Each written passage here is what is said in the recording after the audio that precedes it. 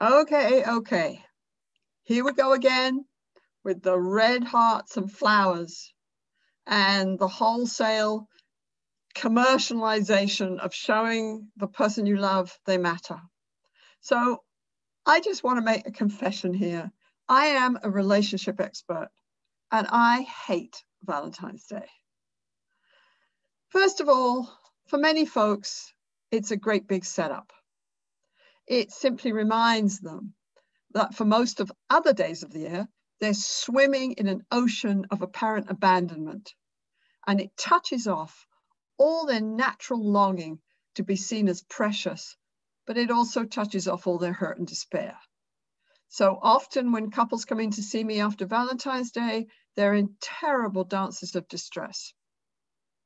Second, I think Valentine sends the wrong message. It encourages people to show their partner that they're precious once a year. When in fact, we know that if you want a good relationship, you need to do this at least once a week and preferably every day.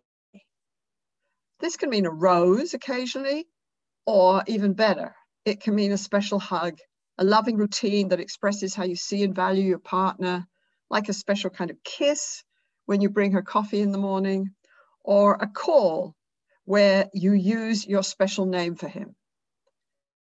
We know from all kinds of research that roses and hearts are nice if they go along with other regular signs of love. We know that if you want a good relationship, a secure bond, then you have to show up emotionally and reach for each other regularly. You have to get out on the emotional dance floor.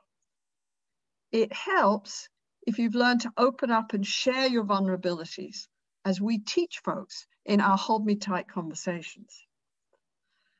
I guess the other thing that bothers me is it gets so commercialized that it ends up feeling kind of, all the stuff around Valentine's Day ends up kind of feeling superficial and empty, kind of like a plastic burger.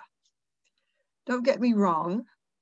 I say thank you and give my hubby a kiss when he shows up with flowers on Valentine's Day. But I hide out from journalists wanting sound bites and one simple tip to ensure a lifetime of love. So this Valentine's Day, I want to say, yes, you can learn about bonding and love. We have cracked the code of love. It's not such a big mystery anymore. And we have a science of love. And yes, love can last. And nuts to Valentine's Day.